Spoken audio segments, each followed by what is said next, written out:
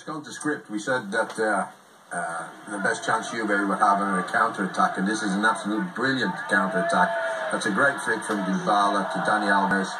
Higuain strokes it in front of him. Now, I think Alves is thinking, he can't know he's there, but his instinct tells him he might be.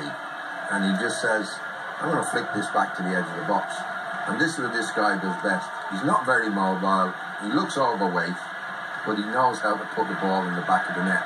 And there's been players like him down through the years. Probably our older viewers who remember Gerd Muller, the great. He was no shape to him. He was heavy.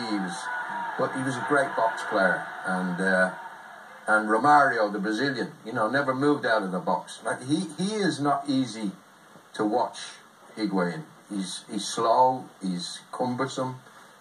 He loses the ball quite often, but he knows where the net is, and he took that away brilliantly.